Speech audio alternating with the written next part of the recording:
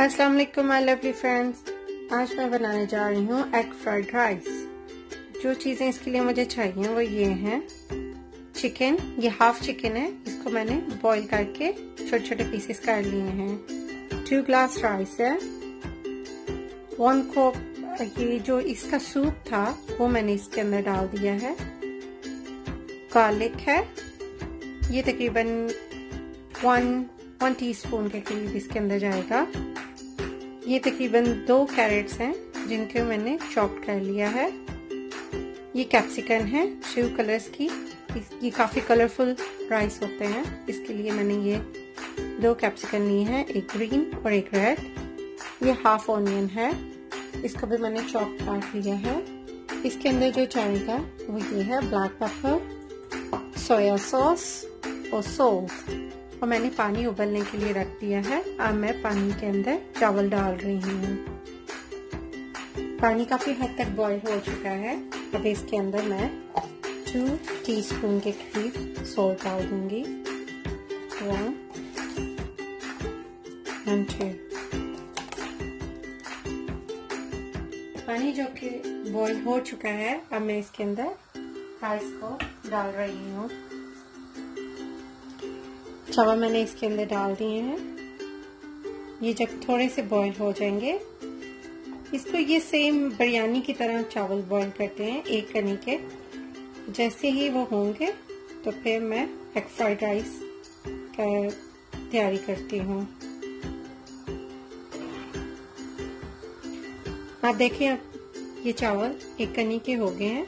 मैं इसको ड्रेन कर रही हूँ। चावल बॉईल हो गए हैं। अब मैं इसके अंदर ऑयल डालने लगी हूँ। तकरीबन 2 से 3 टेबलस्पून के करीब इसके अंदर ऑयल है। और मैं इसके अंदर गार्लिक डाल रही हूँ, जो 1 टीस्पून है।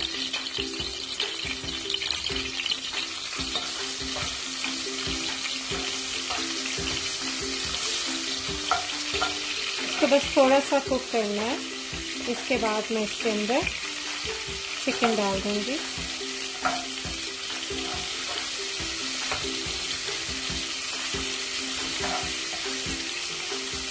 और बाकी चीज़ें काफ़ी क्विक इसके अंदर जाएंगी।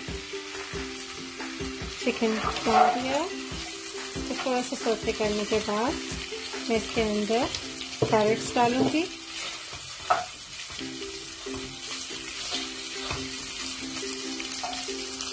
अब मैं इसके अंदर कैरेट्स डाल रही हूँ ताकि ये थोड़ी सी कुक हो जाए।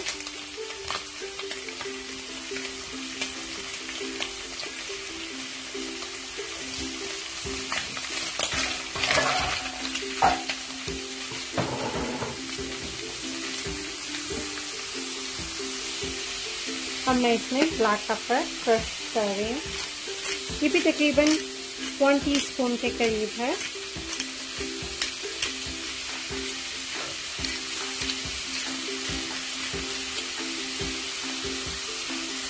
फ्रेश क्रश पेपर का इसकी स्मेल डिफरेंट होती है। अगर आप पहले से करके रखें तो उसकी स्मेल डिफरेंट होती है, इसलिए मैं प्रेफर करती हूँ कि आप फ्रेश करके क्रश करके इसके अंदर डालें।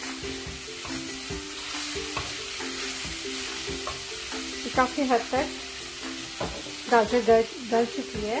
अब मैं इसके अंदर बाकी चीज़ें डाल रही हूँ, जैसे कि ये हैं ऑनियंस, रेड पेपर और ये ग्रीन पेपर। अब मैं एक साइड पे एग्स को बीट कर रही हूँ। ये 2 एग्स है जो मैं भूल गई हूँ रेसिपी में बताना, या मैं ऐड कर रही हूँ। इनको मैंने बीट करना है थोड़ा सा ब्लैक पेपर और सॉल्ट के साथ। अब मैं इसके अंदर यखनी डाल रही हूँ। तकरीबन 3 से 4 या हाफ कप के करीब आप इसके अंदर यखनी डाल दें। अब मैं इसके अंदर सोया सॉस ऐड कर रही हूँ।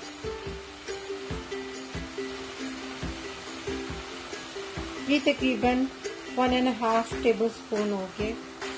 इसमें मैं हाफ टी स्पून के करीब सॉल्ट डालूंगी क्योंकि मैंने चावलों के अंदर भी सॉल्ट ऐड किया हुआ है।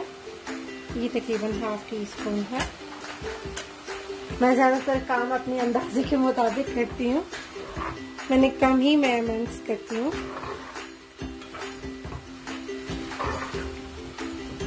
आप भी अपने टेस्ट के मुताबिक सॉल्ट और पेपर यूज करें। इसको मैं एक साइड पे करती हूँ और साथ ही मैं इसके ऊपर फ्राई पैन रखती हूँ जिसमें मैं अंडे को फ्राई करूँगी। मैंने एक पैन ले लिया है, उसके अंदर ये मैं थोड़ा सा ऑयल डाल रही हूँ। इसमें ज़्यादा ऑयल नहीं डालने की ज़रूरत, बस आपको पैन को ग्रीस करना होता है। अब पैन काफ़ी हद तक गर्म हो चुका है और मैं अब इसके अंदर अब डाल रही हूँ। ये आपके बच्चों को बहुत पसंद आएगी ये रेसिपी, ये मेरे घर में सबकी फेवरेट है। अब इसको अंडे को इस तरह करके छोटे छोटे पीसेस कर लें।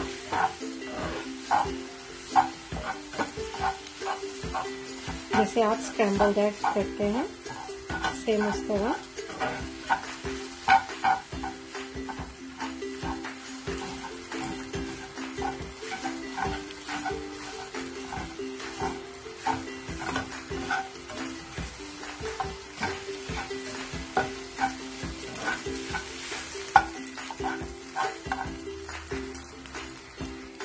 ये रेडी हो गया है, इसको मैं एक पैन के अंदर निकाल रही हूँ।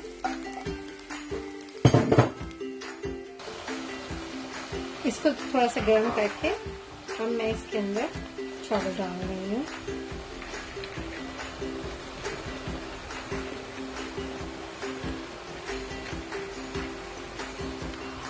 इसको अच्छे से मिक्स कर लें आप।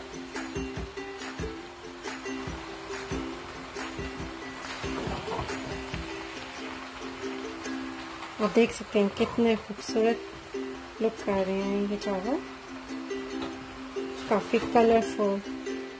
ये खाने में भी बहुत मज़ा आता है, आप भी अपने घर में ट्राई करें।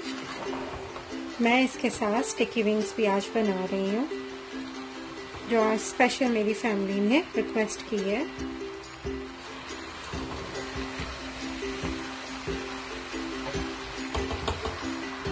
अब मैं इसके अंदर ये स्क्रैम्बल्ड एग ऐड कर रही हूँ।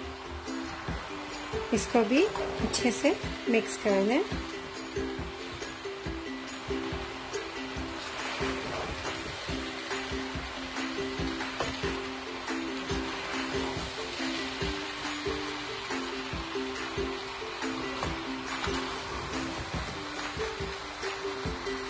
अब मैं इसको दम के लिए रख रही हूँ। तकरीबन 5 मिनट के लिए इसको दम पे रखना है, इसको ज़्यादा टाइम की ज़रूरत नहीं है। और इसके बाद ये रेडी हो जाएंगे। एक साइड पे ये मैं ऑयल रख रही हूँ गर्म होने के लिए। अब मैं इसके अंदर मैं बनाने जा रही हूँ स्टिकी विंग्स। जो चीज़ें इसके लिए चाहिए वो ये हैं: cornflour, chilli powder, garlic, salt, paper. तकरीबन ये 5 स्टिकी विंग्स है और ये ग्लूटेन फ्री प्लेन फ्लावर है और ये स्वीट चिली सॉस है जो इसके अंदर जाएगी। अब मैं सब चीज़ों को मिक्स कर लूँ। उसके लिए मुझे ये चाहिए तकरीबन 2 टेबलस्पून के करीब कॉर्नफ्लावर,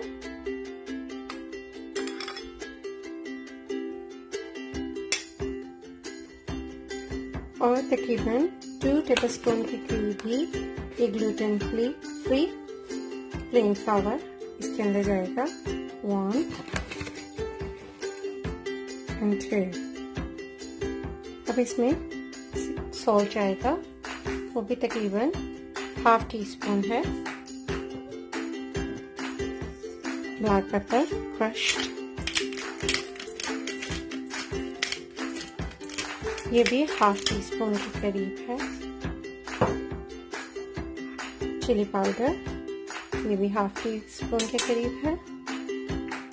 अब मैं इसको अच्छे से मिक्स कर लेती हूँ।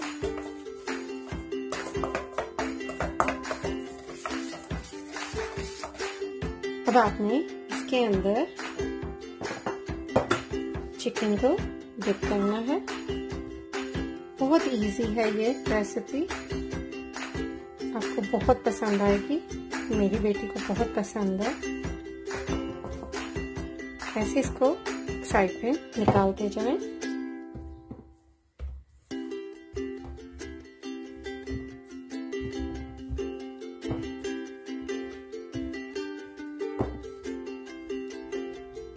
और गरम हो चुका है। अब मैं इसके अंदर इस चिकन विंग्स डाल रही हूँ।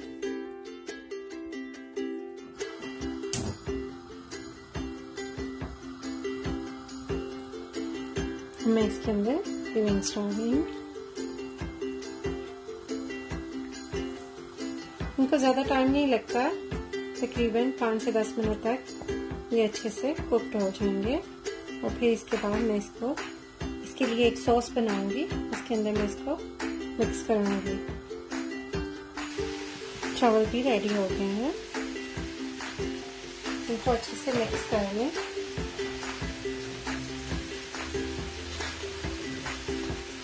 इसके बाद मैं इसको डिश आउट करती हूँ। तक ये विंग्स फ्राई होते हैं उतनी देर में मैं ये सॉस बना लेती हूँ। इसके लिए मुझे 1 टेबलस्पून के करीब ऑयल चाहिए। इसके अंदर ये तकरीबन 1 टीस्पून के करीब ही ये गार्लिक है, ये ऐड कर दिया। इसको अच्छे से सौते कर लेना है गार्लिक को। फिर इसके अंदर बाकी चीज़ें डालती हूँ। जैसे ही आपको लगे ये थोड़ा सा लाइट गोल्डन कलर का होगा, साथ ही इसके अंदर आपने ये जीरा पाउडर, ये भी तकरीबन 1 टीस्पून है, ये ऐड कर देना है। तो अच्छे से मिक्स करना है ताकि अच्छी सी खुशबू आ जाए। जैसे ही इसके अंदर अच्छी सी खुशबू आएगी, मैं ये स्वीट चिली सॉस इसके अंदर ऐड कर दूंगी। ये तकरीबन मैं 1 बोतल डाल रही हूँ इसके अंदर, जो 330 ग्राम्स की है। इसको अच्छे से मिक्स कर लें। और ये थोड़ा सा सॉस थिक हो जाए तो फिर मैं इसको एक साइड पे रख दूंगी और उतनी देर में विंग्स को फ्राई कर लूंगी। ये सॉस रेडी है और मैं इसको एक साइड पे रख रही हूँ। इधर विंग्स रेडी हो रहे हैं। अब मैं इसकी साइड चेंज कर रही हूँ।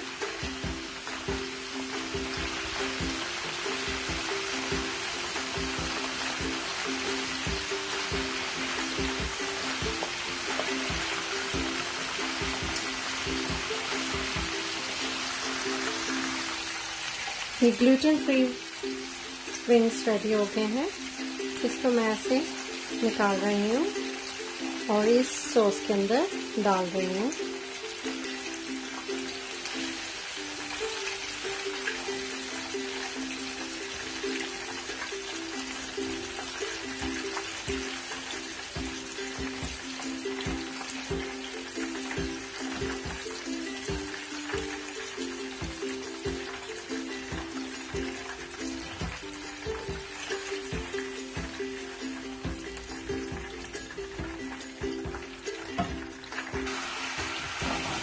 इसको अच्छे से मिक्स कर लें। मिक्स करने के बाद इसके ऊपर सेसमी सीड्स थोड़े से डालने, इससे काफ़ी खूबसूरत लगते हैं विंग्स। अब मैं इसके ऊपर ये सेसमी सीड्स डाल रही हूँ और ये रेडी है। अब मैं इनको सर्व कर रही हूँ। ये रेडी है gluten free wings with egg fried rice. Enjoy. Please like and subscribe my channel. Thank you. Hope you like it.